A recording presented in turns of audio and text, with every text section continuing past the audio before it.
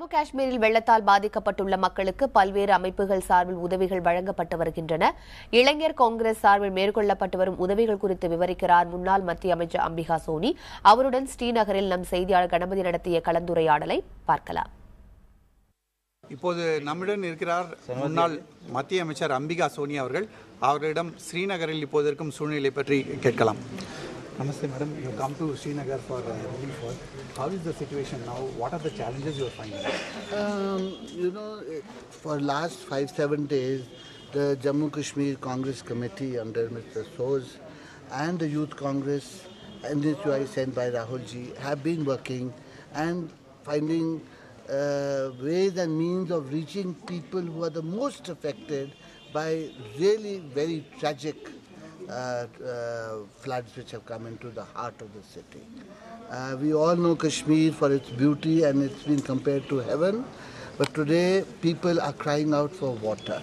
So it was, the whole thing was full of water, people are on their roofs, the roofs are sloping, lot of army people have done a lot of good work, they have saved a lot of lives. That is their duty. But we try to be a little volunteer group, even though they are Youth Congress and NSUI. They did a volunteer job of reaching packed food packages to as many people, not caring who is where. And our minister has also been gathering rice and dal, giving to langars which are running in masjids and gurdwaras so that they can be cooked. So they are not behaving like office bearers or big political people, but like ordinary workers. Everyone is today in the field trying to do a job on the name of humanity. Are you supplying medicines also? Where are the relief material coming from? No, relief materials have come from a lot of good well-wishers. In fact, at the moment, relief is coming in the form of food, cooked food and other items which are of essential uses like tablets to purify water, mosquito coils, crocin, Electra. These are the elementary, we can't prescribe medicines. Our Maharashtra Congress people have offered 30 doctors immediately. We have to make arrangements for their Tomorrow we are starting medical. Tomorrow Mr. Vikar is starting, he's got the responsibility of starting medical camps.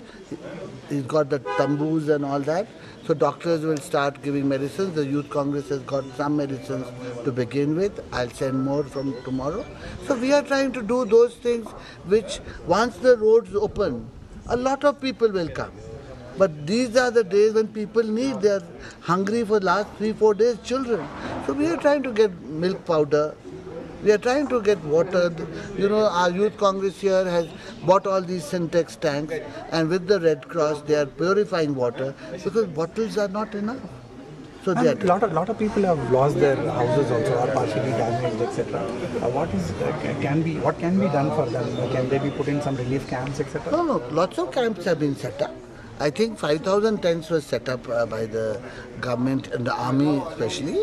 You must remember that people are criticizing the local people. That's not a very fair thing to do because all the local people, whether he's a policeman, whether he's a watchman, whether he's a secretary in a department, they are all affected by these floods. They live here. So they are in water.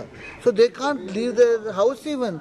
So we all from outside India, because we are one with them as Indians, so we have to come and do this work for them because the local people, whether they are government officers, whoever they are, so it's not fair to blame anybody because they are themselves victims of this tragedy. That's why we all are stepping in, and a lot of people all over the country, south, north, east, want to contribute for the Kashmiri brothers and sisters, but the roads are closed, no telephone communication. So in the absence of all that, we are doing the best we can.